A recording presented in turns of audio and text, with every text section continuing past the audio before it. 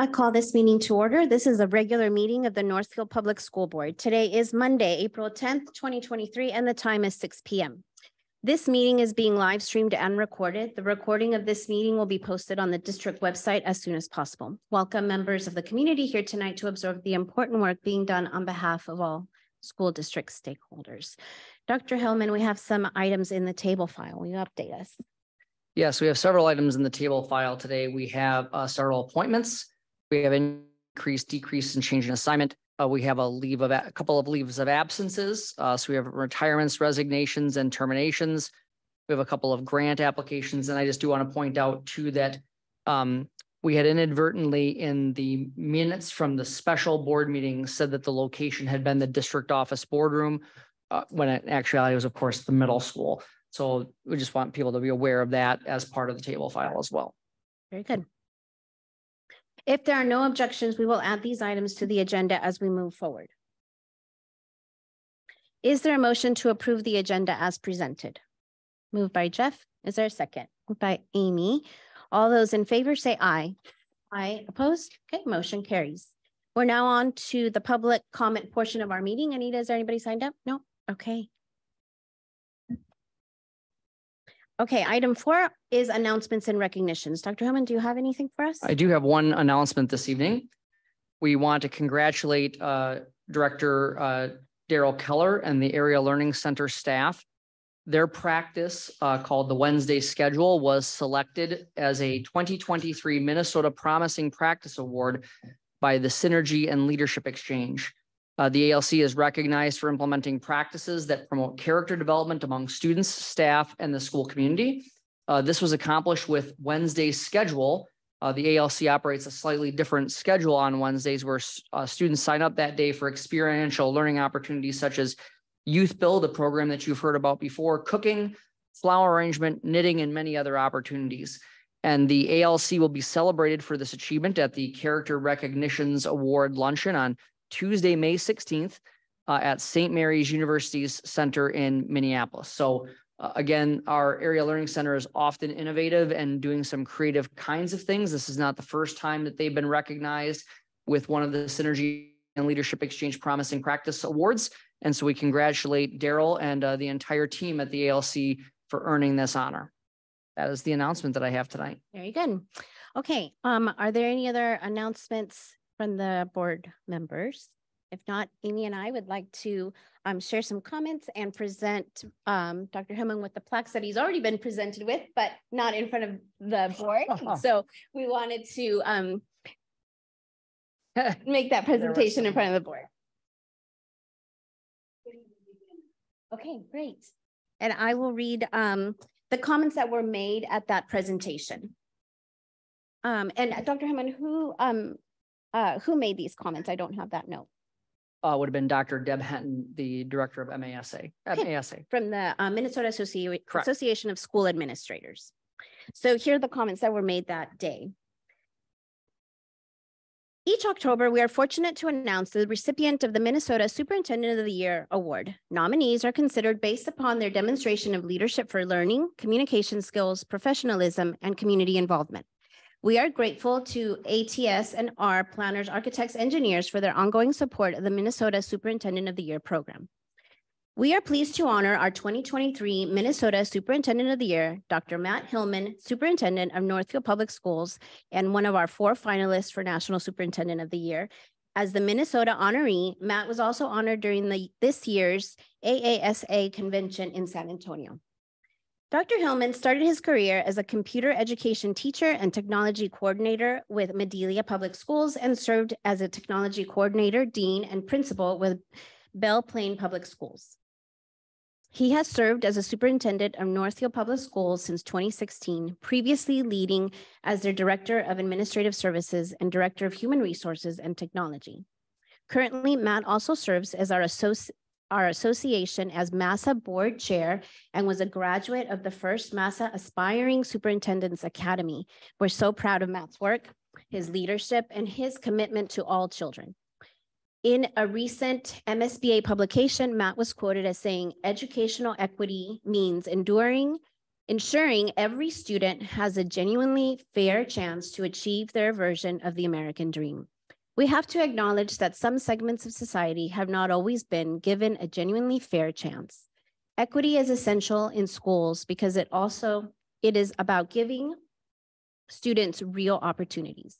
You can see why I have repeatedly said that Matt is a fierce leader and advocate for equity and student achievement, not only within his district, but also across the entire state.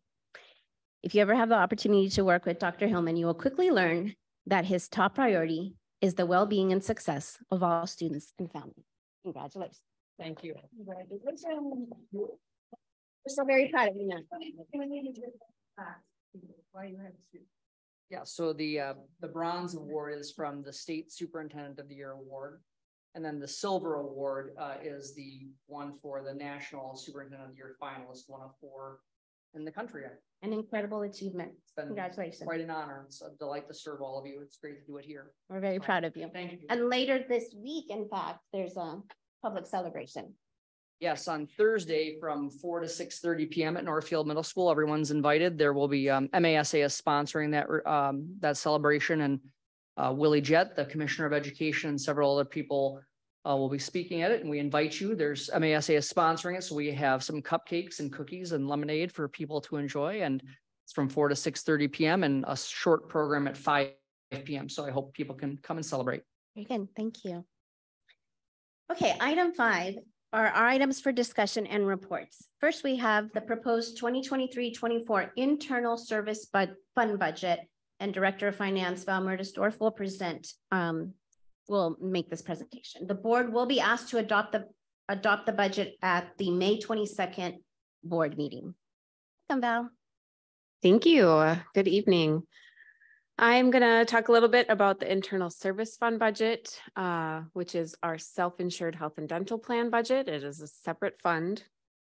It's reported separately on our financial statements. It's considered a proprietary fund for financial reporting purposes. So we have been self-insured with our dental program since fiscal year 06, and our health insurance we switched in September of 2011. So for the fiscal year 12 school year. The revenue for this fund is the premiums that the district contributes to health and dental, the premiums the employees contribute, as well as some of the retirees that have ongoing benefits. Some of that's paid by the district and some of that is paid by the retiree. And expenditures reflect all the actual claims that are paid and an administrative fee for Medica and Delta Dental to manage and administer the program on our behalf. Our current stop loss, which I'll talk a little bit about throughout the presentation, you'll also hear it referred to as reinsurance, is at $125,000 per member. So I'll start with dental. The dental fund is super stable. It's actually pretty impressive that we have never increased the rates in our dental fund. We have actually decreased them temporarily because we had too much fund balance at one point and gave what is affectionately known as a premium holiday. We have never had to increase since fiscal year 06. So I think that's pretty impressive. We've had pretty stable enrollment, stable claims. This is obviously a much different financial situation than the health insurance, just on a scale, but overall it's been incredibly successful for the district. We did see a little bit of a decline in enrollment, but not significantly. We're about 614 employees that participate in this program. And as you can see, the monthly premium has been the same for quite a while. Financially, again, it's very stable.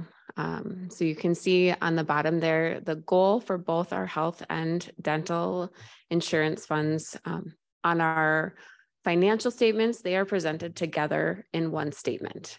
However, for financial tracking purposes, we do have separate funds for them to keep track of each of the individual revenue and expenditures and fund balances. And so our goal for both of those is to have 40% of our expenditure claims available at the end of any given year. That is best practice according to our consultant, One Digital, across the industry. So charges for services is again the premiums. So about 647,000 is what we're projecting for next year. Interest earnings, we're still projecting that to be pretty minimal at this point, but that can change depending on the situation we have with our financial investments. And then insurance claims, again, is just all of the claims that people are submitting for going to their dental appointments, having dental work done. And then the administrative fee is what we pay to Delta Dental. So total expenditures of about 732,000. And we're expecting our fund balance to be about 331,879.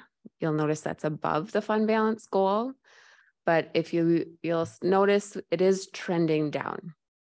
I do anticipate, just with medical inflation and the fact that we haven't ever increased our premiums, that we will likely have to start doing this incrementally, probably in the near future, because we don't want to be in a situation where we're dipping below that or running up against something that was unexpected. So we'll do that in a reasonable, incremental way moving forward. I don't know if it'll be next year, but probably for sure the year after that. So the health insurance fund, again, saw a slight decline in the participation. So we're about 482 employees participating in this. 482 is the employee count. It is not the actual covered member count. So we have probably just over 1,000 people that are covered by our health insurance plan. 482 actual policyholders, if that makes sense. So the monthly premium, as you know, we've talked a lot about our health insurance plan over the last 18 months or so.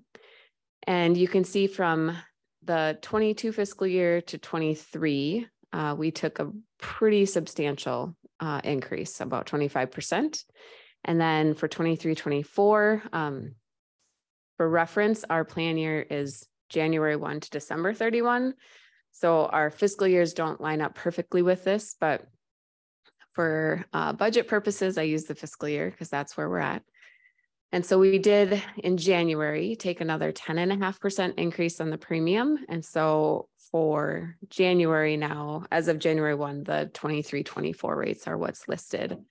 So you can see that across the board. The district contributes roughly 80 to 83% of that. And the employee contributes the other 20% or so. And so financially, you'll see a very large jump in charges for services if you're going across looking at the audit results versus the proposed budget and what I'm proposing for 23-24. That should say adopted budget, and 22-23. Sorry about that. The RX rebates is our rebates that we get for any prescriptions that our members are filling. This is a tweak we made probably, I think fiscal year 21 was the first year we did it. So that might be the very first number that we had there. But we switched our contract with Medica. So instead of them getting all of the prescription rebates, we pay a slightly higher admin rate, and then we got all of the revenue for those rebates. To date, that has worked in our favor. One Digital does do a calculation for us to make sure that whatever the increase that we paid per member is not exceeding the actual revenue that we're getting in return. And so that has been a positive change for the plan. And again, a small amount of interest earnings makes up the total revenue for this fund. Insurance claims, as you can see, are going up.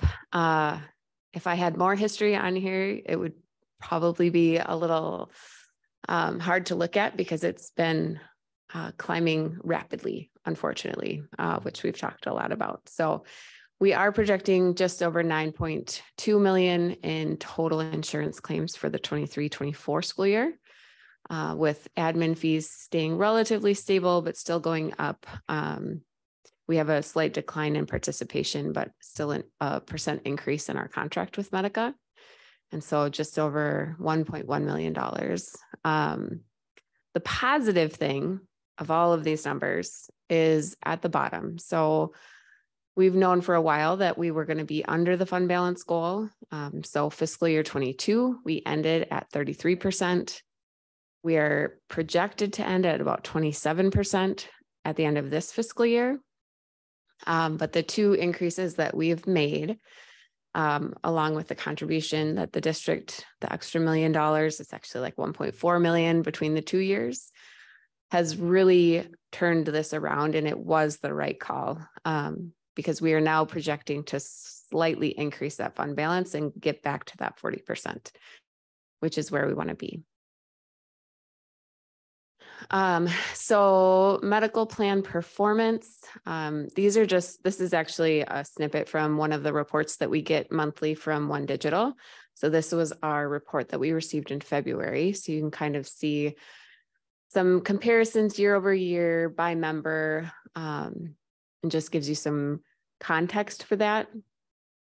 In my narrative, I did have some data on our stop loss insurance, and then kind of the picture that we've seen over the last couple of years. And so there's a chart in there that shows the number of claimants that have exceeded 62,500, that's where we start tracking. So it's half of the stop loss premium. And you can see that the total number of people has been relatively similar for the last 3 years. It's still climbing. It went up 1 each year, but the total claims for those individuals for last year, so 25 individuals, was $3.8 million. Stop loss was 1.2 million. And that 1.2 million, part of our administrative fee is our premium that we're paying for this insurance. So our total administrative cost is just over $1 million, which includes them sending out insurance cards and managing all the claims and making sure that what we're paying back is actually allowable under the plan. And they're doing all of that legal work for us and ensuring that our members have the service that they need. And they're paying out $1.2 million on top. So that is to our benefit. That insurance has served us well. However, this means moving forward, that insurance is going to become more expensive for us. So I'm expecting the next time that we go out to bid, our admin rate's going to go up, because they are going to want to make sure that they are covering their own risk. So the total plan, we paid 2.6, and then Medica, the insurance, covered 1.2 of that, but that's 32.7% of our total claims from 25 people. And that's a tough place to be. We are grateful that our staff have the coverage that they need during difficult times. That's important.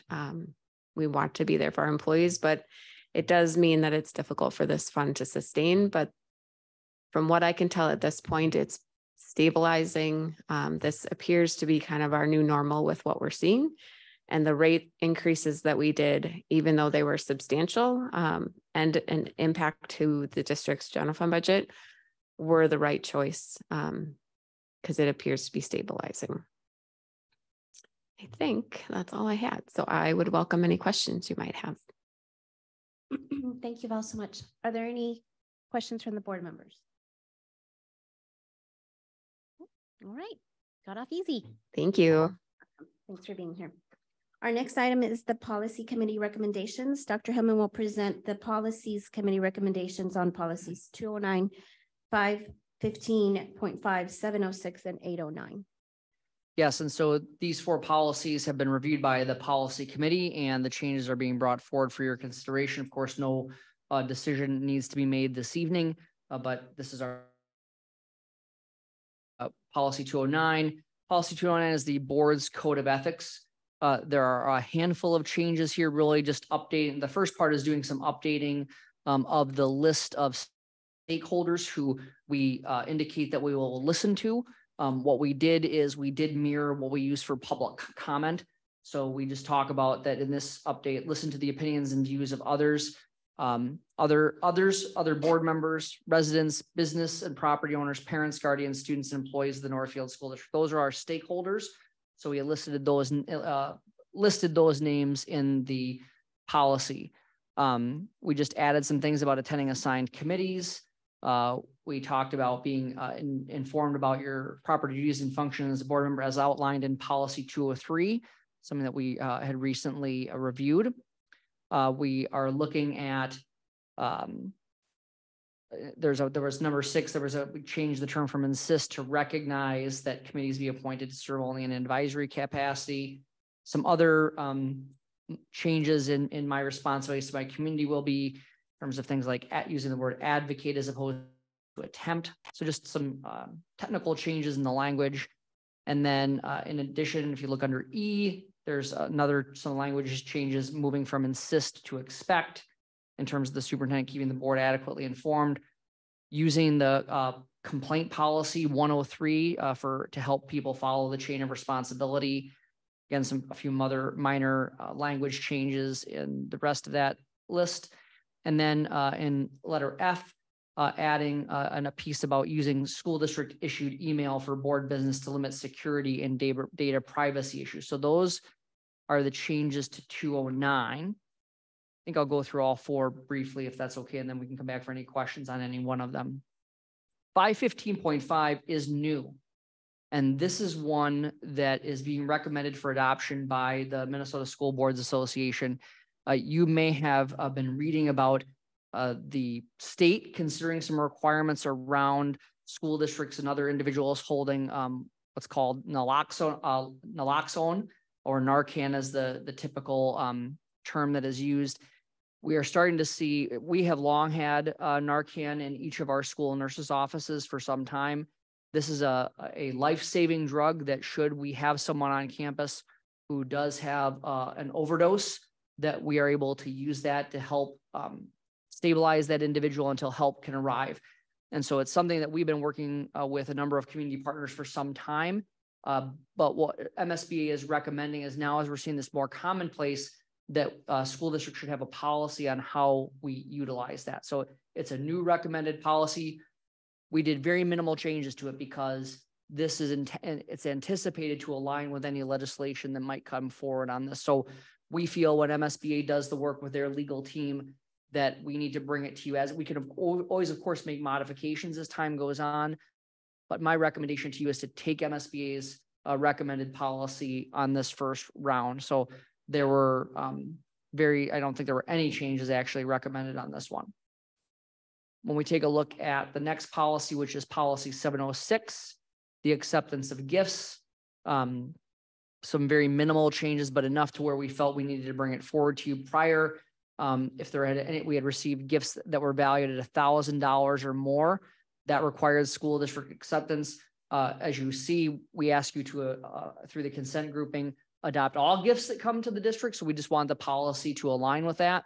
And then really at the end, it is about making sure that people who do make gifts to the district understand that once they make the gift to the district, that the district is able to do with it at our sole discretion, what we would see to be the best use of that gift in whichever format that could be. So I think, again, they are substantial enough that we felt we needed to bring them forward to you. And then finally, policy 809, this is around the naming of school buildings. This is a policy that we adopted in 2020. This is the first time that it's come through for an update. There's some minor language changes, reiterating that the board has final decision-making authority on any naming of facilities. And then that original policy, there were a couple of buildings that were going to be required to be renamed under the new policy. So it had given a deadline, and that, of course, is no longer relevant. So we're striking that portion from the policy. So those are the 4 policies that are for first reading this evening. I'd be happy to answer any questions that people have at this time. Thank you so much. Are there any questions or comments? Corey. I have 2 questions. I think, Dr. Hillman, you can probably cover both of these. In my time on the policy committee, I know there had been discussion around naming of parents and guardians versus caretakers, some changes at the state level, but also how we want to recognize that. I noticed here we're still at parents and guardians, and I don't recall where we were in that conversation. And I also thought it would be good to talk about publicly and not just at the committee level. You're referring to policy 515. I'm sorry, 209 Code of Ethics. 209 Code of Ethics. And obviously it's something that's referenced in many policies. Yep. We just missed that one on this time through. And I wasn't bringing up for that matter, but is it something that, remind me, is that something we have? Yes. I mean, it is a part where we are starting to use the term parent, guardian, caregiver, because there are other people who might not be a parent or guardian specifically, who have responsibility for a student or who have authority to act on a child's behalf for a variety of reasons. So we have worked on implementing the term caregiver as part of that as well. I thank you for the reminder, and we'll make sure we take care of that. Okay, thank you.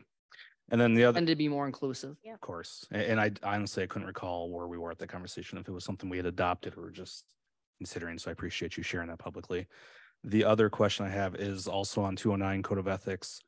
Section 2, letter C, number 6, where you mentioned the change from insist to recognize. I'm a little confused by how the sentence is framed now. Are we referring to a committee as a whole or individuals who are assigned to committees? I feel like there's a word missing there maybe with the change. So I think that what it's intending is that to recognize that committees are appointed to serve only in an advisory capacity to the board, so that there is not a committee that has board decision-making authority. So they can make recommendations, they can do, so the previous one was insist.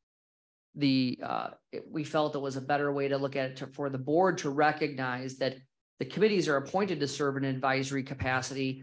They can make recommendations to the board, they can give reports to the board, but that they are not, the board should maintain and understand its decision-making authority, and that it's not conceding that. So the concept was, rather than insisting, that seems like when you're playing the committees, recognizing that just a committee gives you a report, you can choose to accept it or not. If many times, if we do it the way we normally do it, you will most likely adopt something that a committee has brought forward. It's not often that is the case, that a formal committee recommendation is coming to the board, but to make sure that people understood that it's the board that has the authority, that the board is recognizing that those committees only serve in an advisory capacity. Okay, I appreciate that explanation. I think the issue is with changing insist to recognize changes the verb usage there. So maybe B should be R. I think that's how you actually said it a couple times. Got it. I think that's the simple fix here.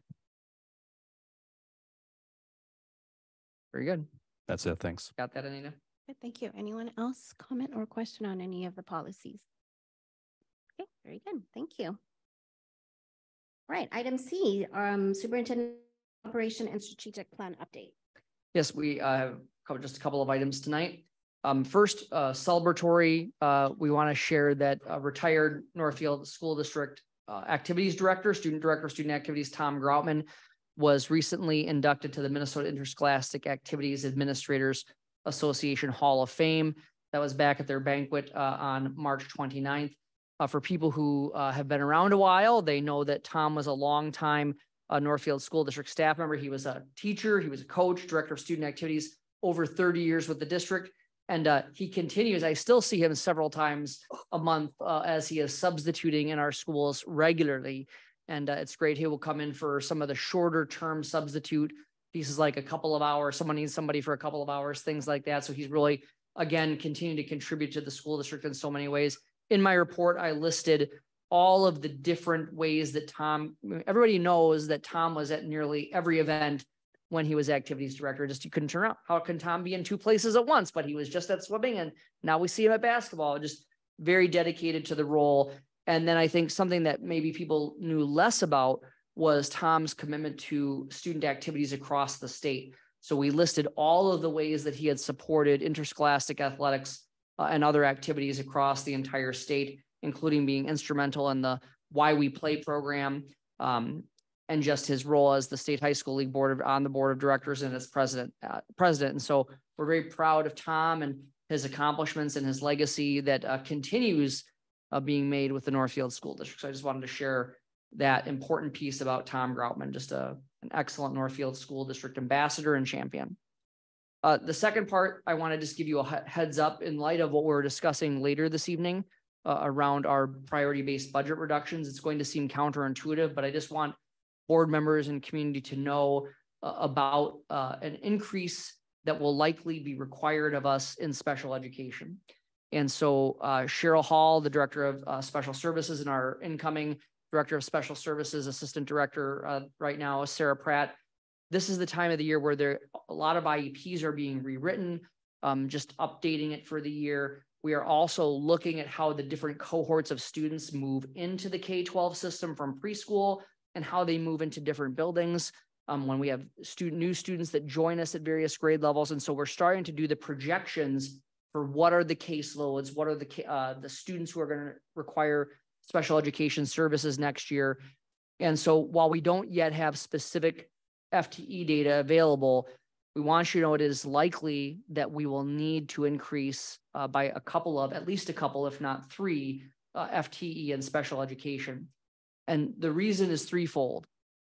Number one, in early childhood education, we are seeing a number of additional students who are qualifying earlier for special education services.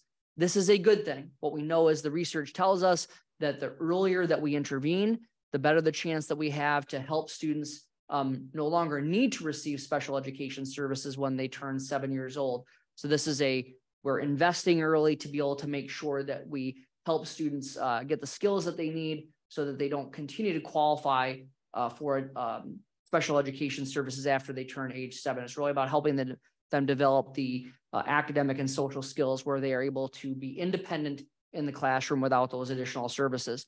So in early childhood special education, we are already projecting some real crunch in especially our hand-in-hand preschool program. Now, we don't have additional room in our hand-in-hand preschool program. We have a history of working with other local preschools, purchasing slots from those preschools to make sure students get that general education time that they need to also be able to grow their skills as part of early childhood special education. So that's an area that we know is really growing. In fact, we have just a few slots left in our hand-in-hand preschool next year, and we have more than 25 students who are waiting for their evaluation to be completed. So it is more than likely that we're going to need some additional support there. We also have an incoming kindergarten class next fall that will have a substantial number of students entering kindergarten with higher needs. And so we know that it's a good work that we've done with our preschools so that we're able to anticipate what those needs are as students go into a full day kindergarten program and how they are going to be supported to be able to meet the needs in their IEPs. And then the final area that we have a concern about in terms of just how much staffing that we have to meet the needs of those students is that rising 9th grade class has more students receiving special education services than the graduating class. So every year, every school reinvents itself. You know, a cohort leaves and a new cohort comes in. So the new cohort of 9th graders coming into Northfield High School next year have more students who need special services than the senior class graduating. Now, many times when that happens, we're able to reduce FTE in another building because a cohort is obviously leaving another area. And unfortunately, in this circumstance, the incoming 6th grade class will have a similar set of needs to the exiting 8th grade class at Northfield Middle School. So the numbers aren't different enough where we are able to make that reduction like we normally would if we have a cohort of students who just happens to be a larger cohort, and as they move through, the staffing aligns with them. So again, we don't have all of the details yet, but we just want to make sure that people are aware as we continue in the spring. Understand that for the person who doesn't understand what we're talking about, this can be a little counterintuitive. We're talking about budget reductions, but we're also talking about the potential of having to increase staffing. While you've heard me talk many times, and I'll continue to talk about it tonight about the special education cross subsidy, we do get some reimbursement for special education. It's not enough, right? It's not all that has been promised. So even that full FTE there will be some reimbursement for that. So we just want board members in the community to hear this now so that they're not thinking, well, wait a minute, why didn't you tell us that before you made budget adjustments? We just don't have all of the details yet because right now is the time of the year where a lot of these IEPs are being reviewed. And again, we are pleased to provide students with exceptional support. Students who receive special education services receive exceptional support in the school district. It is just an issue of how many students will need those services next year. The silver lining is that Finding licensed special education teachers is challenging, to say the least, right now. But what I'm hearing from our special services department is that we are seeing a quality group of applicants so far on these positions. So our reputation as a quality place to support special education students is a good thing, and we are getting some good candidates for positions that are currently open, which gives us hope for positions that will be open as we finalize those caseloads yet this year. So that is the report that I have this evening. Thank you so much for that. Board members, do you have any questions or comments? Amy. I just have a question about timing for the new teachers. Is that something will have to come before us and we'll have to vote on it? Yes. So when will that happen? Yeah, May. Okay, thank you. Anyone else? Comments, questions? Okay, thank you very much. All right, we're on item 6, the consent grouping. As a reminder, there were some personnel items in the table file added to the consent grouping, as well as an update to the minutes. Is there anything anyone would like to pull from the consent grouping for separate consideration? No. Okay, is there a motion to approve the consent grouping? Okay, moved by Corey, second by Amy. All those in favor of approving the consent grouping say aye. Aye. Opposed? Okay, motion carries.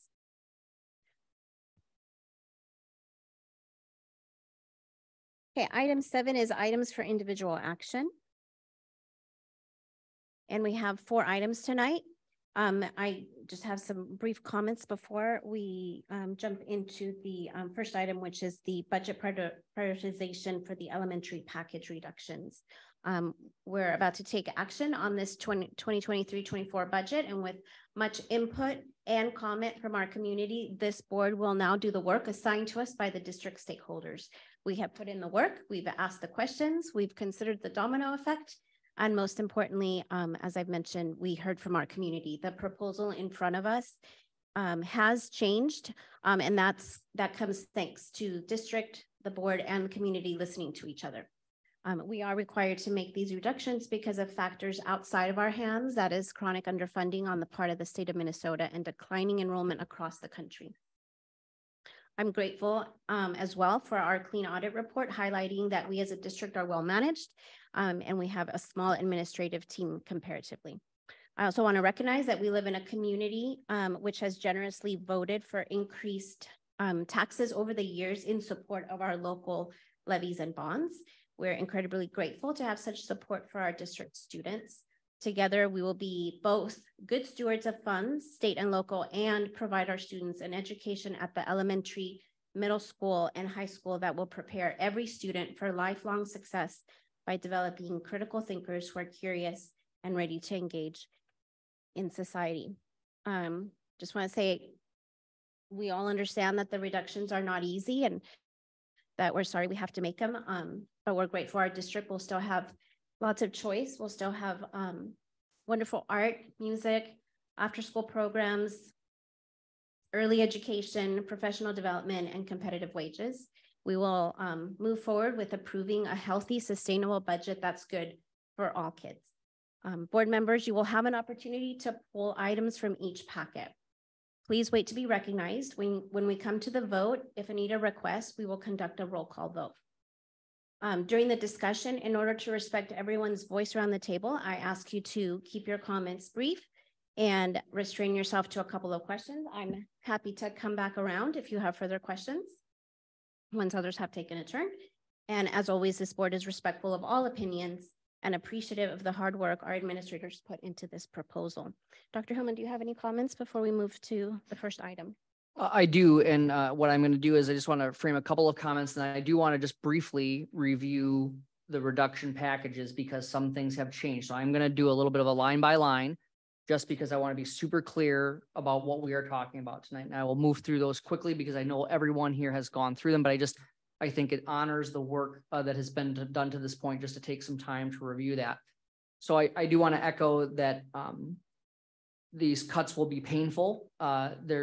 They are painful because of the things that are plainly visible are obviously painful, as well as those that are less visible to others, because everything that we are talking about this evening does have value to someone, right? We offer excellent district services. We offer excellent elementary education, excellent secondary education.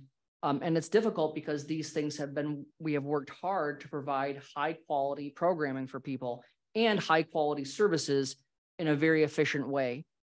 So I want to emphasize something that Claudia said. Members of this board and people who have watched our board actions over the years know that on an annual basis, we hear from auditors who laud our financial stewardship.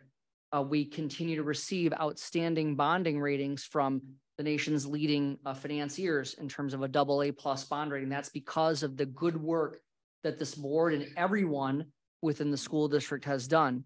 Routinely, you hear every year that we are lauded for how much money, what percentage of our budget goes directly to student services, right? In terms of our overhead, very low. As Claudia said, our community has stepped forward time and time again to help fill in that chronic underfunding that we have been fighting for 3 decades from a state legislature that right now has a chance to pull off another Minnesota miracle. And we will see if they do that as they come back from break tomorrow. We will continue to advocate strongly for our priorities of increasing the formula by 5% in each year of the biennium, tying it to inflation and fully funding the special education cross subsidy. I know that that's not what's in either of the 2 bills that are before the chambers, but these are what our priorities are, and we will continue to advocate for them fiercely until the governor signs the bills into law. So the legislature can expect to hear from us again starting tomorrow as we have tried to respect their break. I want to just again thank everyone in the community for coming forward and being part of the process. When we think about this, we launched this in February. We shared the budget targets just before the February 27th board meeting, so people have had quite a bit of time to interact with it. We heard from people also at the March 13th board meeting. You had a chance to discuss it then. We had 2 well-attended public hearings. We have shared the reductions through our local media, KYMN Radio on numerous occasions, and the Northfield News. You had an opportunity just last week to discuss this in greater detail in a work session, and we are here tonight. I'd be remiss if I didn't talk about the amazing work that our district youth council did to have an overflowing student event at Northfield High School back on March 16th. So when we talk about process in this community expects a full, fair process that makes sure that we are considering as many of the items in full detail as possible. And I think that people can feel good about the process. None of us like the results, but we can feel good about the process.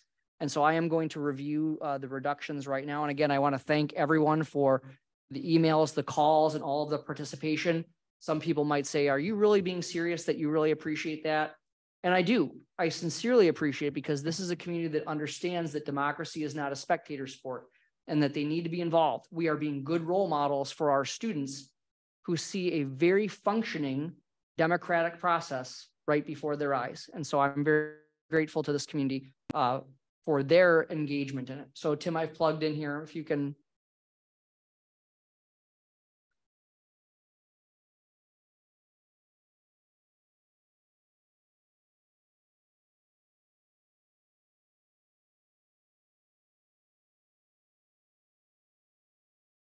So we will start with the elementary package, and the elementary package has 2 items. First of all, I just want to reiterate that at the top of each package are the priority statements that those committees last year, our 5-year budget priority process that had over 70 stakeholders involved in it last year. These were the priority statements that they shared, recognizing that this year with having to make another round of reductions, sometimes those priorities can come into conflict, can't they? Right? Because multiple things can be priorities, but when you have less resources, sometimes those priorities come into conflict. And that's where we have to make some of these very difficult decisions. And so you will see in the elementary package 2 items, discontinuing elementary portage, again, for the low amount of students. It's been an exceptional program, but we just only have 14 students participating. It's just not something that is sustainable. Reducing 6 elementary sections due to declining enrollment. And so that is the bulk, that's the elementary package. When we look at the secondary package, we look at a reduction in FTE at Northfield High School based on student numbers per course. And you have seen what that 3.1 in FTE would result in. That's been in your packets for a couple of meetings now. Reducing a credit recovery educational assistant position at Northfield High School. reducing 3 special educational assistants and replacing those positions with 1 special education teacher. This reduction is happening both at the middle school and at the high school. I want to reiterate that those positions are vacant positions. We have been struggling to hire in all the educational assistant positions that are available. We have had a thought process that we have had, as I mentioned before, we have a good pool, a better than most pool of special education teachers. And our idea is that we are able to hire a special education teacher more easily than we can 3 educational assistants. And so by doing that, we're able to provide services to students in a different way. And there is a small savings when you do that offset. Discontinuing the secondary portage program along with software. And again, as I've shared, we've been working on a partnership, something that we envision calling the Big 9 Online. Right now in the first year, next year, one of the Big 9 schools, Owatonna, will be the host. They are one of the Big 9 districts that have the most students participating in all the time online education. The initial partners in that cooperative will be Northfield, Faribault, and Owatonna. We have a history of working together before in the Cannon Valley Special Education Service Cooperative. And we know several other of the Big 9 conference schools are also considering to come together. What we're seeing is just a real change in that all the time online marketplace. As we know, many students wanting to be back in person, there are still a substantial number of students who do want the all the time online program, but many school districts are not able to continue offering their own programs. So you're going to see some of these cooperatives develop. And we feel that we have a good history of working with these other schools and thinking of it more broadly across the Big 9. And Daryl Keller, the Portage director, shared that with families last week. We'll start to work with them as we keep moving ahead with developing that program. Reducing science Olympiad and math teams at the high school. Those 2 programs had been vacant. We had not had any students participating in those programs for some time. So they had been functionally eliminated, but they had not been financially eliminated. So that is what this is taking. Of course, down the line, if we have interest and people want to bring it, that's something we can decide at that time. The first item here I want to show of a change is in the increase of the ticket prices on line number 12, increasing ticket prices for admission to activities by $1. You'll see that now has a strike through in $2. After we heard from people specifically about the concern about the loss of the activity bus, we increased it from $1 of the increase of the gate fee to $2. The first dollar will support the high school activities department, and the second dollar will fund the activity bus. So people will pay a couple more dollars to attend a high school event, but they will know clearly where that money is going to. It's helping that after school activity bus, and it is also making sure that we could not have reductions in the high school activity program. So you'll see also on line 14 that had been discontinued in the after school activity bus. We've crossed that out. Line number 13 was reducing the use of coach buses for activities. Again, really focusing on only using coach buses in those cases where there's equipment that needs to be taken along and where Benjamin Bus does not want to carry a trailer behind it. They've got safety concerns. That's the purpose of using a coach bus. And so we anticipate that being a savings of $60,000. You'll see reducing the extra days for high school counselors from 15 to 10 days. They have some additional time outside of the school year, but this is a reduction in the total number of days. Yet they do have 4 counselors now as opposed to 3. So they feel that that is something that is workable. Reducing the high school administrative assistant for attendance, the total number of hours there. Replacing the Randolph Ag Education option with a class at Northfield High School. This is the beginning of growing an ag program at Northfield High School. And I'd like to point out that this is a result of listening to the community's objection to eliminating the ag program last year. We heard the community. We did not eliminate the ag program. And we are now looking at bringing it back to Northfield High School as opposed to having that partnership. So I think for the community, that shows that when people bring forth concerns, we have listened, we've made changes, and then we have a more positive result that's coming out in the long term. We are looking at reducing 1 administrative assistant at the Area Learning Center, a partial reduction in the software costs for credit recovery. We are also looking at reducing the academic advocate position at the Area Learning Center. It's actually the elimination. restructuring the Northfield Middle School schedule to a 6-period day, which is currently a 7-period day. This is also an updated recommendation, in that the recommendation says now that that change would begin in 2024-25. We have heard from a number of people, obviously at the public meetings, via email, from staff, from students, from the community, about concerns about that change to the 6-period day. And a number of the concerns are just around the onboarding or the ramp up to that kind of change.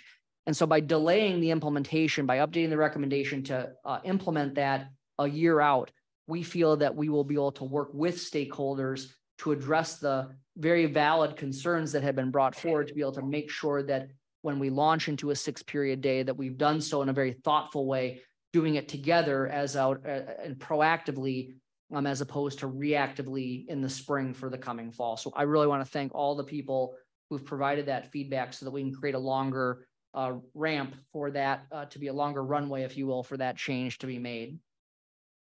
Then you'll see the next few items are about reducing middle school activities and increasing activity fees. Those have all been stricken through. Line 22C, you will see that that is the culmination of all those components around middle school activities.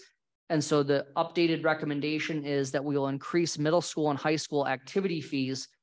And what we are recommending to you is that you give the administration the target of raising activities fees in a way across middle school and high school activities that make the most sense, and that would generate an additional $131,000 in revenue. So it is, you are going to set what the target is. The administrators will put together a schedule of activity fees, grades 6 through 12, that would be reasonable, would be appropriate for the activity, considering things like the transportation cost for each activity, and be able to do so in a way that we can distribute those activity fees in a way that are reasonable and make sense, and yet generate $131,000 minimum of additional revenue. You'll see reducing school psychologists overload at the middle school, changing the NMS Amistades elective to every other day.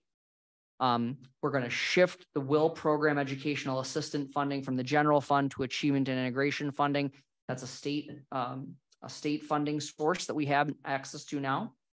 As we shift to the district services package, you will see, beginning with line number 26, reducing the child nutrition administrative assistant and combining those duties with the district office receptionist, switching absence management software and time tracking software, transferring buildings and grounds equipment budget from some of it from the general fund to the capital projects levy, discontinuing our membership with Schools for Equity and Education, discontinuing our financial forecasting software. We'll go back to using our own spreadsheets that Val will develop and has developed over time.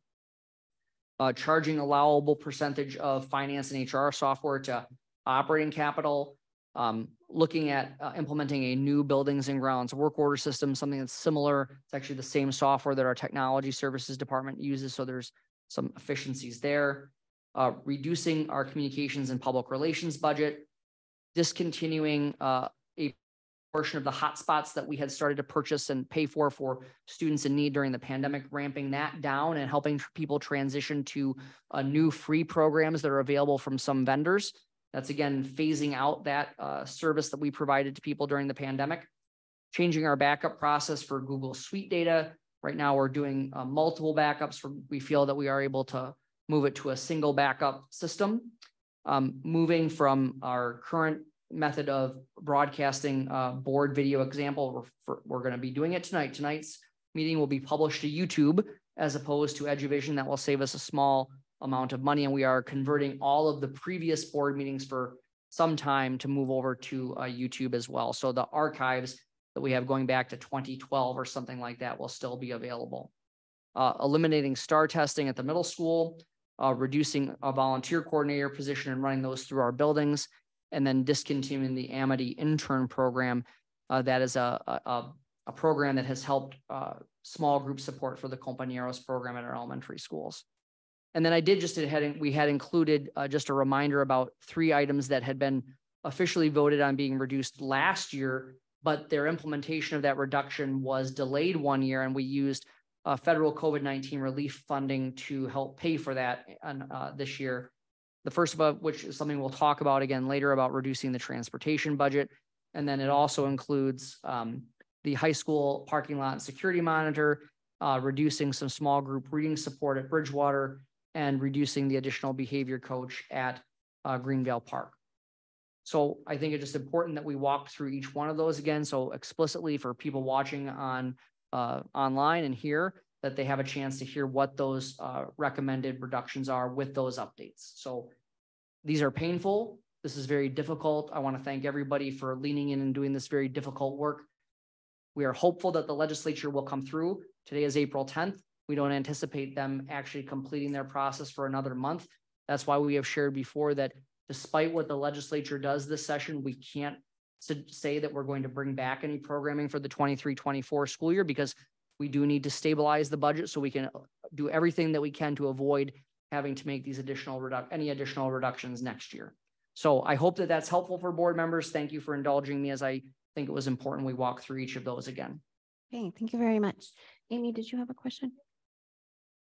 Yes, I just have a question for clarification.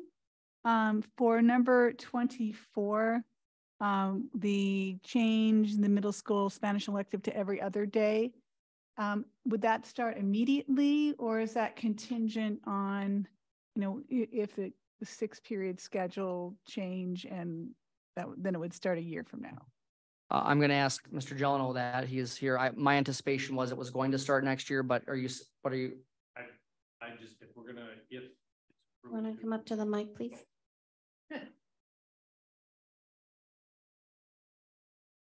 Thank you. Yeah, my goal is that if you would approve that we have a planning year, that I would keep the Amistad program the way it is, which is every day in 7th and 8th grade, versus going immediately to the every other day piece. It still keeps the spread between our instructor shared with the high school and middle school exactly the same. So it doesn't change that piece of it. Does that help, Amy? Yes, thank you. Any other clarifying questions? Okay. Did you, Jeff? You had a question? Can you turn your mic on, Jeff? Yeah, on M22C, you got fee structure for grades 6 through 12 will be determined by administration. And I wanted to add with board approval. And you kind of did say that, I'm sure that would you come back with and say, hey, how are we going to spend? Give us 3 different scenarios or whatever, how to spend the 130 and come back to us for board approval. That certainly can be the case. I think we've typically had board members approve fees over the years, anytime we've had a change in fees. But we'll most likely bring back one recommendation. Okay. Yep. Okay. All right. Yeah. What else? Questions? Okay. I wanted to also say I'm not a parliamentarian. I can barely say the word, so I'm going to ask Dr. Hillman and Anita to help support us. Okay, so the first item is the budget prioritization elementary package reductions. Are there any specific line items that board members would like to remove for separate consideration? I will ask 3 times. Are there any items board members would like to remove for separate consideration? Are there any items board members would like to remove? Thank you. Hearing no items to be removed, I will take a motion to approve the elementary budget reduction package as presented. Moved by Robert, second by Amy. Thank you. All those in favor of a, I'm sorry. Discussion. If people have any comments. Oh, I'm sorry. Yes, this is the note that I meant to give myself. Is there any discussion on this item? Thank you. All those in favor of approving the elementary budget reduction package as presented, say aye. Aye. Aye. Opposed? Okay, motion passes. Okay, item B is the secondary package reductions. Are there any specific line items that board members would like to remove for separate consideration? Jeff? M21. 21, okay. Okay, item 21. Okay, are there any other items board members would like to remove? Amy? Just because it's intertwined with M21, I would want to remove M24. Okay, line number 24. Are there any other items board members would like to remove for separate consideration? I'll ask 2 more times. Are there any other items board members would like to remove? Any other items? Okay. Now I will take a motion to approve the secondary budget reduction package as presented with the exception of line 21 and 24. Okay. Moved by Ben, second by Corey. All those in favor? Oh, I'm sorry. That's okay. Just want to make sure people have a Thank chance you. to make any I discussion. know, I gotta follow my script Sorry about exactly. Okay, yes. Is there any discussion on the budget prioritization package for the secondary level? Corey? Just like to iterate what Dr. Hillman said earlier about the involvement from all levels of stakeholders, from district administrators to the community, as well as this board. This is the 6th meeting we've discussed this at length, and you know, people who might be just tuning in tonight might be wondering why we're moving so quickly through it. But you know, by my count, we've got 12 hours of discussion roughly into this, in addition to dozens of emails and phone calls, and obviously independent meetings with Dr. Hillman. So I just want to recognize that and let folks who may be tuning in wondering, how are they making such big decisions so quickly? So I also support the package as is, and I look forward to discussing line item 21 as well. Yeah, very good. Ben? Thanks, Claudia. And I just wanted to say thank you to the community as well as a new board member.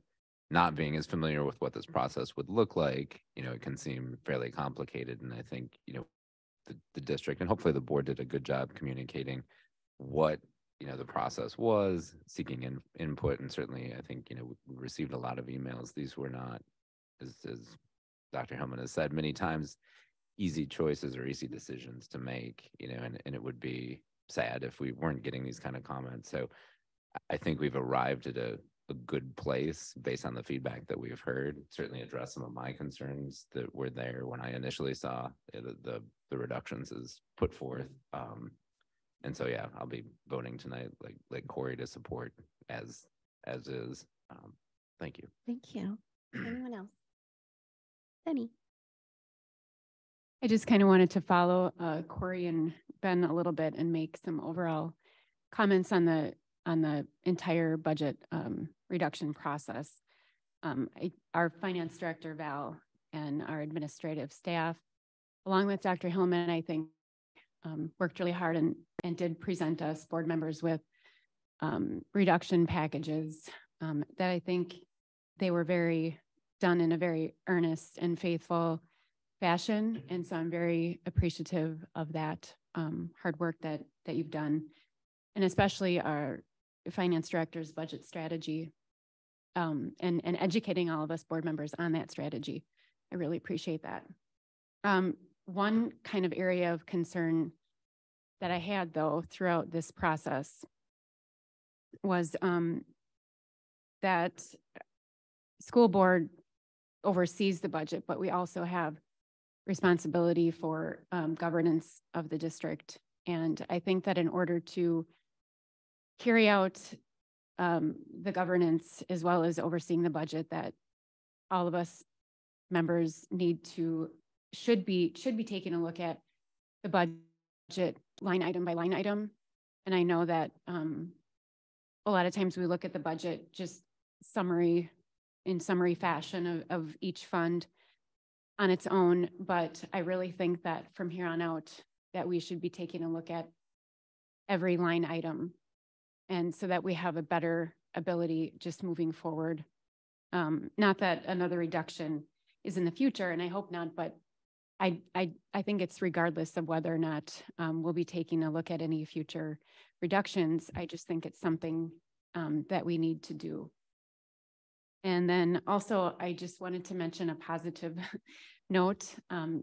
If there is anything positive at all about this reduction process, it was actually something that Dr. Hillman mentioned to me a while back. He had said that, you know, although we're making all these reductions and we're taking things away, it doesn't mean that we can't ever add, you know, programs and services. And I think that's a really important thing to remember. And it is very positive. And so, of course, that got me thinking, kind of going down a rabbit hole myself. And after hearing a lot of community members messaging us about their interest in the activities and sports, especially. I think that's the common ground that we see here. And that's a positive thing. You know, our community is all highly values the activities and sports. And we saw that through the messages that we received as a board and at the public hearing. And so I think that I started doing some thinking on my own and talking to, I talked to another building administrator at another school, and something they're doing is kind of a fundraising thing for their activities and sports, where parents, teachers, students, and community members can volunteer up at Twins games and Vikings games. And it brings in tens of thousands of dollars per year that the schools can use for sports and activities. And I thought that was a really good idea, but that's probably just one of many ideas I think that could come out of this, hopefully. And I know it's not the school's responsibility, but it's still a positive thing that we can all start talking about, I think. And so if there is anything, a silver lining here, I think that would be it. Thank you. Thank you, Jenny. Anyone else want to make a comment? Yes, Jeff. Yeah, I'd just like to echo all the thank yous to the board members, administration, teachers, students, all stakeholders, just for their participation in this process. I would say in my years on the board, I've probably been through different versions of this 3 or 4 times. Very similar to kind of what we're doing now. So I think that robust discussion and debate is always a good thing. And the public has had time to voice an opinion. But obviously we always would like more, but we're just moving forward with where we're at. So I appreciate everybody participating. Good, thank you. Anyone else? Amy. I think we're all saying similar things, but I just really want to thank the administration for the process that was put into this, and for the encouragement of all the different stakeholders to communicate with us. And they did. So I want to thank the stakeholders as well. And it's been a hard process, but I feel more comfortable going through it, knowing that we've heard from so many people. Absolutely. Anyone else? Robert. Well, I'll sign the card as well to all of the stakeholders who we've heard from. That has really helped me as I think about the impacts that this will have, and also acknowledge the hard work of our administrators who we have asked as a board to come forward with these reductions, this plan, and also acknowledge the hard work that our professional staff is going to have to go through if these proposals pass. They're going to be the ones that are implementing this on the ground level. You know, it's frustrating that we are in this place, but I believe that it's important that we remain careful financial stewards. We could go ahead with significant deficit spending for a year or two, but then would face a day of reckoning where we would face drastic changes to our district. And I don't think that would be doing what is best for our students. By getting in front of this, we are demonstrating quality financial management and stewardship in action. And that's what's guiding me through this process. Thank you so much. Okay, is there any more discussion, comments, questions? All right. Okay, so now we are so we have a motion and a second on the secondary package.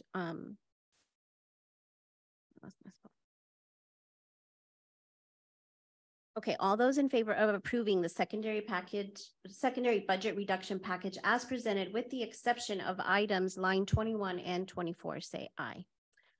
Aye. Aye. Opposed? Okay. That package passes. And now we will consider the 2 items which were pulled. First, line 21. First, we will discuss line 21.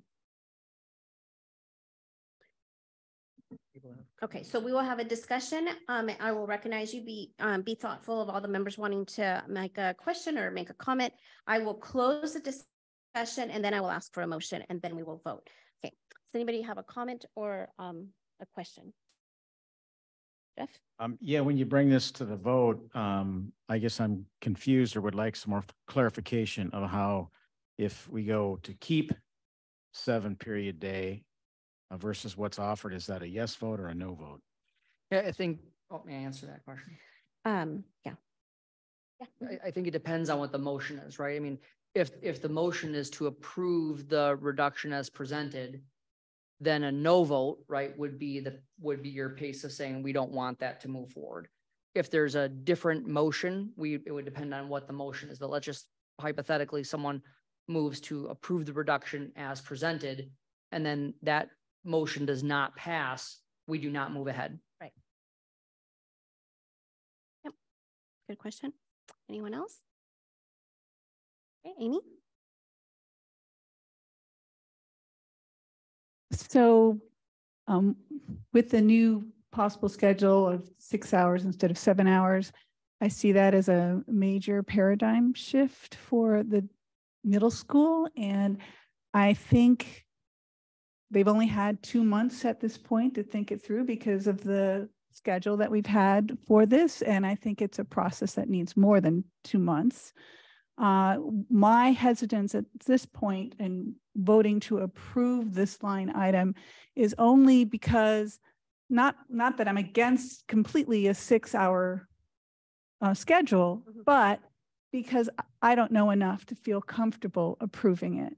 And so for me, I would rather give them more time to the middle school, more time to do research, to flesh out the idea. I know there's some yin and yang with this, that they don't want to do too much work, but I still don't feel like I have enough information on what this would really look like and how it would affect our school.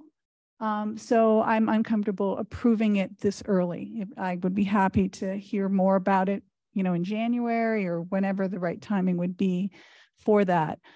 So at this point, I'm going to vote against it because of the time element that we're, the line 21 right now is approving it to start in a year, and I'm not ready to do that. And then I pulled out line 24. I'm just going to mention that only because it's intertwined. And so I feel I can't approve both, 24 without approving 21. They go hand in hand.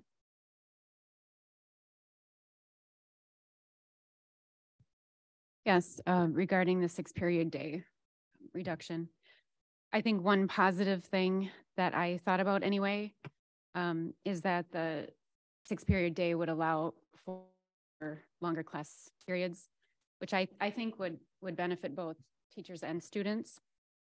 And also there would be minimized distractions with that one less transition, I guess. And I know as a parent of 2 middle school kids, distractions are inevitable. And so anything that we can do to minimize those, I would be grateful for.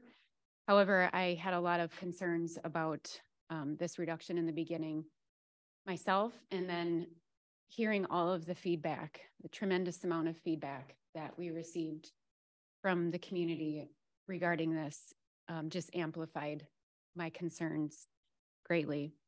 The middle school years are very pivotal years, I think, for a number of reasons, but mainly the ages of the students that we're looking at, are going through physical changes, mental changes, emotional changes almost daily. And then to take and completely disrupt their 7-period day, which seems to have been working out really well in my eyes, and being a middle school parent for a while now. I just feel that disruption, along with considering their grade levels and ages and where they're at, would cause more damage than good. So although I do see a lot of positives here with this reduction, and I'm really grateful that our administrators worked so hard at bringing us this, because it does have positives to it.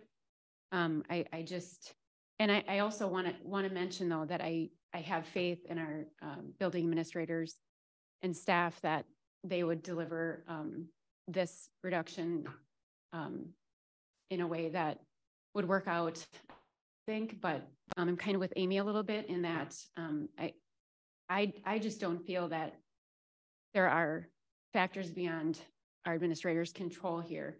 And so 3 months or a year and 3 months, I just think that those factors are still going to be present and the issues are still going to be there. And so it's for those reasons that I also won't be able to support this. Thank you, Jenny. Jeff? Yeah, I think, so I believe the way the motion will go as far as, I'll be voting for no change. So I think that'll be a no vote the way that, phrase it for, I'm for keeping the 7-period day. And kind of what I heard, I mean, I don't know, more kind of, I think of myself more as kind of a business guy. It's kind of like, what services do you want to provide? And I just heard after listening to all of the parents that, I mean, the 7-period day was a huge deal. And I didn't really hear any kind of talk, really kind of more pro that the 7 is, I mean, the 6 is better. It was just all about money. So I know it's a couple $100,000. It's 2 FTEs. Where's that going to come from? That we could, figure out. That's the big question, obviously. But second part that I heard when I was listening to parents, just mentioned the idea of choice, and they really liked the idea of the priority for the kids to have study halls. And I know a lot of those kids are going to use those study halls productively and study, or real proactive students and parents are going to reach out to the teacher that they need help on to go, talk to get that help at that particular time. I thought that was a point that I heard quite a bit. Also, with the study halls, along with the other parts, just the freedom also with electives. That was another big thing that I was hearing. They just thought that there was a little bit more choice within the 7-period day with electives, and that was just something that was really voiced that I really kind of picked up on. I mean, obviously it's an emotional issue. I really saw a lot of, any cut that anybody's having, it was just very emotional for any of these cuts if you're affected, because real people are getting affected by this. And it's just a matter of, I don't look at it necessarily as cuts. I look at it as, downsizing and hopefully right sizing. And this seems to be a thing of a process that we're going to go after over the few years of what's, I shouldn't say right size, but what's the realistic size of what we're going to be as a district, and long term, what are we offering for services? And this is, obviously something that's the hot button right now. And then lastly, I would also like to thank the Northfield Education Association and the 4 leaders that signed the letter that you all got on April 6th. Basically, on the main points of the letter, they had 6 different points on there. I know that you probably read that, but was the contention of the Northfield Education Association that they felt that the $200,000 investment in remaining the way that I'm reading this with the 7-period day was a good idea to invest in. And then also they suggested out of their 6 points, some other cuts or, adjustments that would be made. And that was on, if you can look at your own letter, not getting into that, item question 2 and then point B. So I just thank them for putting in an opinion. And I think that with negotiations and things coming up, we have to be kind of all try to work as what we can on the same page. But, we're all elected officials here except for Matt. And, we represent the people we represent, and that's everybody, every stakeholder, every kid, everybody. So those are kind of my comments. So thank you. Thank you, Jeff. Anyone else have a comment or a question? I have a couple of thoughts. I'm going to try to organize in my head here. If the line item is presented as is, I will be voting to support it. I too heard all those comments. We had a 2-hour discussion last week. Unfortunately, no one attended that, so they didn't hear our thorough discussion about this issue specifically. And I think the phrase I used last week was this was the least worst option presented to us, in that the administration, specifically Mr. Jeleno, was presented with an option to make some reductions at the middle school. And in his estimation, I certainly don't want to speak for him, but he's been on record several times, this was the way to approach it that still allowed the most choice. Because if we don't go this path, particularly or possibly electives or other programming at the middle school might be taken away. And I know study hall was an issue. And part of this longer runway, as Dr. Hillman put it, is allowing for them to have time to develop a more thorough plan, which is what I believe the union leadership from the middle school was alluding to here, not to not move ahead with this, but to allow for a longer time period. That was my understanding of the letter that Jeff just referenced. I am supportive of this. I think it is the smart fiscal way to do it. I realize any change is difficult. If we had a list of 30 different items in front of us last month, we'd be hearing about those programs as well. And certainly everyone has to vote their conscience on these things. Regarding the change, there's other schools that have 6-period days, block days. So of course, particularly if you're at the middle school now as a 6th grader, 7th grader, you're going to be affected by a significant change. But I have the fullest faith in the administration and the staff at the middle school that they can execute this in a way that would be no different to students other than knowing that they arrive at different times and go to the next class at different times. Also considering the period lengths, I just think that's more of an operational issue than an advisory role from the board. I don't know anything about scheduling. Education's not my background. I feel like that's the responsibility of the administrators to set schedules. I have to take the administrators' views on this as the experts in the buildings who've spent their lives in education. Certainly families matter. Certainly the students' opinions matter. And I'm going to have a middle schooler next year. So I've thought about this long and hard, but I'm not in the building every day. And I have to trust that the principals, in this case, Mr. Jelno, knows what he's talking about. And I do believe that. And I do have some shared concern about loss of study hall for those students who take advantage of it. I don't recall the percentage, but I felt like it wasn't an extremely high number. And from those students that we've heard from who did speak in favor of changing this, because there were some people who shared communication that they were okay with the change, that they'd find other alternatives, particularly if they have an advisory period or built-in time, which is what this additional time will allow for. I agree that trying to ramp this up this year is probably premature. So as I said, I will be voting for this if this is the way it comes, and it sounds like it will be. So I will be a yes vote. Okay, thank you. Anyone else? Robert.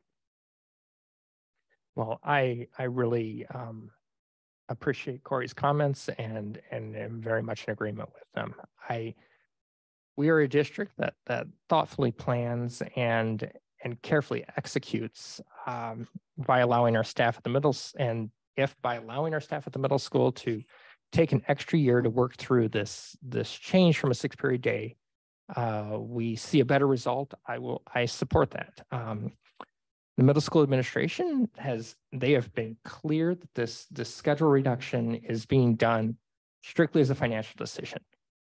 But there are districts that have 6-period days or even block schedules. I went through both as a student, and they do this for academic reasons. If we move ahead, I hope we are able to reframe how we're looking at this and see what the possibilities might be. Opportunities for an advising period, fewer transition times, slightly longer classes in subjects like science. Even though it delays the cost savings, if a year-long delay helps us end up with a better result, I support that. Thank you, Robert. Anyone else? Good. All right. I appreciate all the comments made, and I am really fond of the update, and that is that we are going to give our administration time to think through some of those choices and the logistics of it. And again, like others have said, just putting my trust that this proposal wouldn't come forward if it was not good for kids. That's all I have to say about that. Are there any other final comments or questions on this item? Okay. Seeing no further discussion, I will take a motion. You can, as Dr. Hillman was explaining earlier, you can move for the item to be reduced as presented or reduced with new conditions. Is there a motion from one of the members on item line at 21? Okay, Robert, would you like to make a motion? I will move that we approve the item as presented. As presented. Okay, is there a second? Second. Okay, second by Corey. All those in favor of reducing line item 21 as presented, say aye. Aye. Opposed? Nay. Anita, would you like to take a roll call vote? Butler, Aye. Coleman, Aye. Gurwitz, Nay. nay, Nay. Gonzalez, George, Aye. Miller, Aye. Nelson, Nay. Quinnell, Nay. Okay, the motion passes. We're on to line item 24. That is the change in the Amistades program. Is there any discussion on line 24? Any comments or questions? Okay, Ben. So just to reiterate, and obviously there was a dependency between the 21 and 24. So updating 24 would likely be necessary in order to make it not contingent on the 6-period day this year. I just want to state that for make sure my understanding is correct. Yeah, so what Greg shared earlier is that I think that just being specific about adding in the 24-25 school year, or when the school shifts to a 6-period day, that addition to the motion would be appropriate. Okay, any other questions or comments on this item 24? Okay, seeing no further discussion, I'll take a motion. Okay, Corey. See, I motion line number 24 with the amendment that it be executed in school year 24-25. Okay, is there a second? Okay, second by Robert. All those in favor of seeing line item 24 updated to to be implemented in school year to be implemented in school year 23-24, to be implemented in school year 24-25, say aye. Aye. Aye. Aye. Opposed? Motion passes.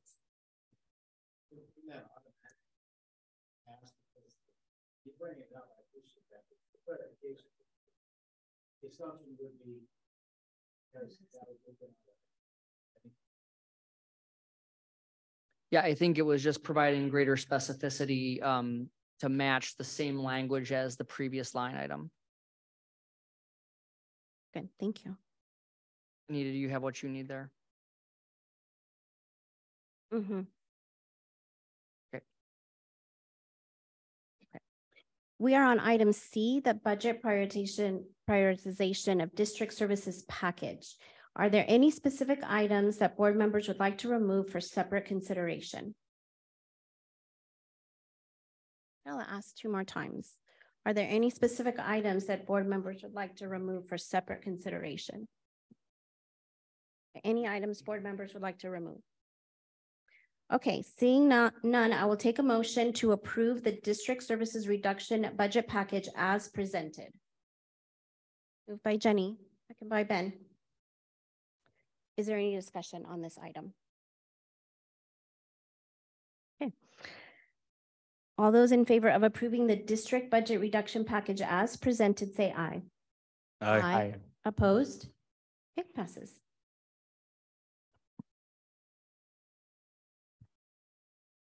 Thank you very much for your participation, all your comments and questions, and the passion that you put forward on this budget reduction. We are on item D, and that is the policy recommendations. I will take a motion and then we'll hear from Dr. Hellman. Is there a motion to approve the policy committee's recommended updates to policy 203 and 902? Moved by Robert. Second by Corey. Okay, Dr. Hellman, would you like to give us a we discussed this at the last board meeting and highlighted the different changes. And so I would certainly answer any questions that people have had since then, but I don't have anything to add from the last time. Okay, any questions or comments from the board members? No? Okay, we have a motion and a second. All those in favor of approving the policy committee's recommended updates to policy 203 and 902, say aye. Aye. Opposed?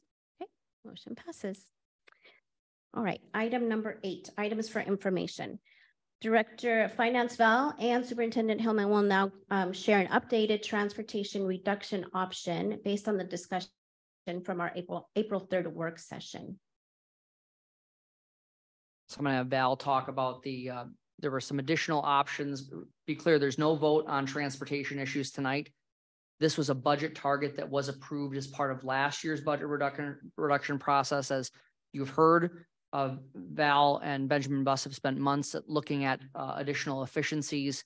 We've shared the concept of a fee for some students who are currently receiving transportation but aren't necessarily guaranteed it under state law.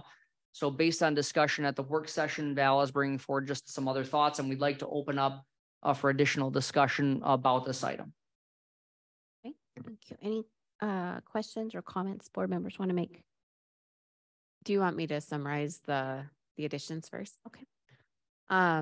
So on the document in your packet, what I heard in the work session was, is there a nominal fee, or what could that look like where we're not going to the full 350, but what are some alternative levels that we could look at? So in the packet, I did do a calculation for a $75 annual fee, 100, 200, 300, and 350, just so you can see the range.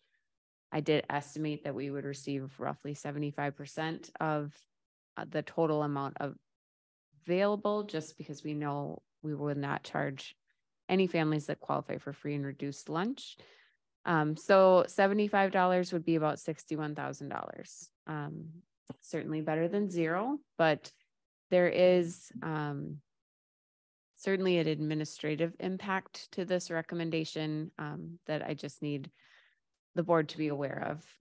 We'll need to have a process to have people pay, to keep track of it, to make sure that students that are riding the bus paid the fee and that sort of thing. So there is kind of there is a process to this, and what that will take, I'm not 100% sure right at this moment, but I just want to keep that as part of the conversation.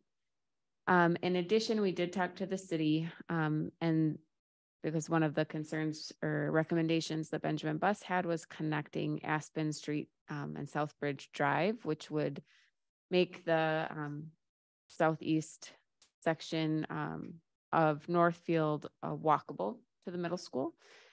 And that path actually is completed, but currently, depending on construction schedules, would not make that area walkable yet due to the level of construction. It wouldn't be safe for students to be walking on that just yet, but that is in place. And so that is an option in the future to help reduce transportation in that area.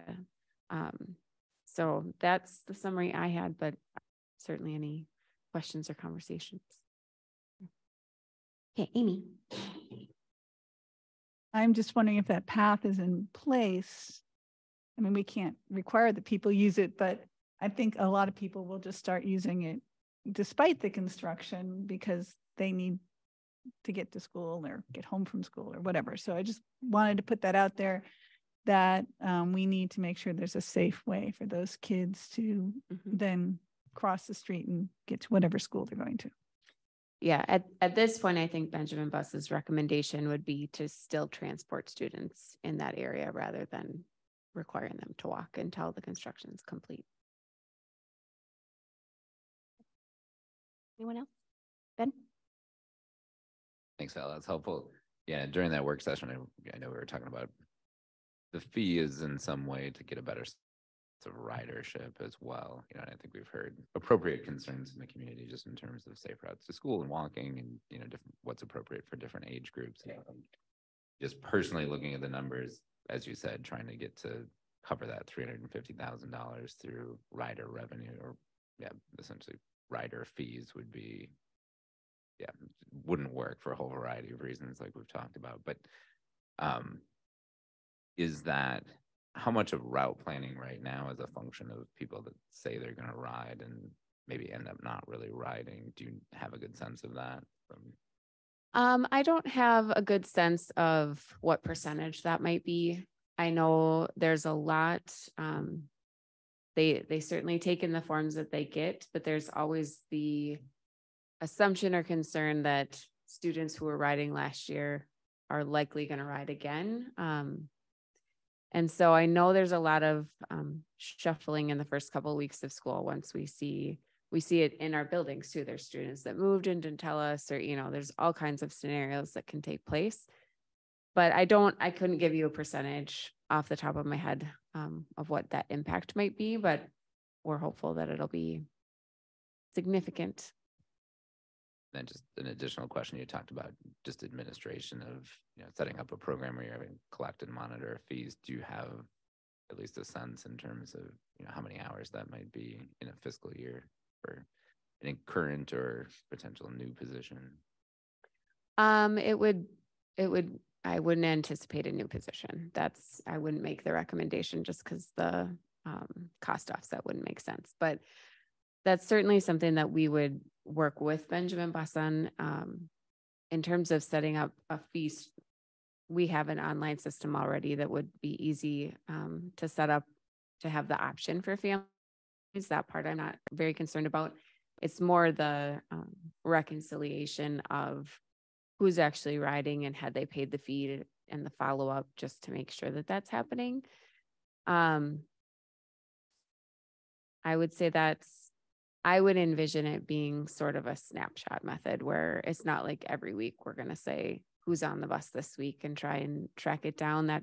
That in my mind does not make good sense, but saying by the third week of school who's riding regularly and following up, just to say, hey, there's this process, and do you need assistance on the fee, and just reaching out in that way. I would imagine the workload would be heavy in the fall and much less throughout the rest of the year. It would be pretty intermittent. I see that with transportation in general. I see a heavier call volume and email volume in the fall when new routes are being established and new routines, and then it kind of everybody gets in the groove. So I would imagine it'd be a little heavy in September and October, but then we would be in a pretty good place. I don't have a good sense on total hours, but I do feel confident that my current staff could manage it. And then one last question. So if the board were to take action on this, at a future meeting, how difficult do you think it would be to get, something set up in order to do this in terms of a fee collection piece? Is that feasible for this fall? Or? Yes. Okay. Perfect. Thanks. Yep. Thank you. Anyone else? Okay. Thank you, Val. And I just want to emphasize, we continue to hear from folks about their, valid concerns about changes to transportation. So the reason that we extricated this from the budget reductions tonight is to make sure that we can have the board focus on the transportation component independently, so that we still can hear from constituents about how they feel about some of these transportation potential changes. And just to reiterate, there are some things that just make, good sense for us to implement, like the opt-in transportation, whether or not we use to fee that opt-in piece, and some of those other efficiencies. While there aren't as many as we would like, many school districts who are looking at trying to create transportation efficiencies are moving to things that we have been doing for close to 20 years already, right? So we have long been a very efficient transportation system, which is why getting to that dollar figure is much more difficult than any of us thought it would be. So we appreciate the board and the communities weighing in on this. We know that there are some consequences if we change ridership. We understand that more people will drive students to school. We actually would love it if more kids took the bus, right? We know it's the safest way for kids to get to school. So this is a complicated issue, and we just want to make sure it has its own independent opportunity for discussion. So if you have further questions between now and the time we meet at the next board meeting, we're not even planning to ask you to vote on it at the next board meeting. It'll be most likely in May when we formalize a final recommendation for you. So we need to hear from people. We need you to be giving us some feedback about what kind of recommendations you would like us to consider bringing forward. And if not, we'll find another way to address this. Okay, thank you so much. Okay, item number 9 is our future meetings. They are at 6 p.m. here in the district boardroom. They are Monday, April 24th, May 8th, and May 22nd, all Mondays. That is all the business that we have for tonight. Is there a motion to adjourn? Moved by Jeff, second by Robert. All those in favor say aye. Aye. Opposed? Okay, motion carries. We're adjourned.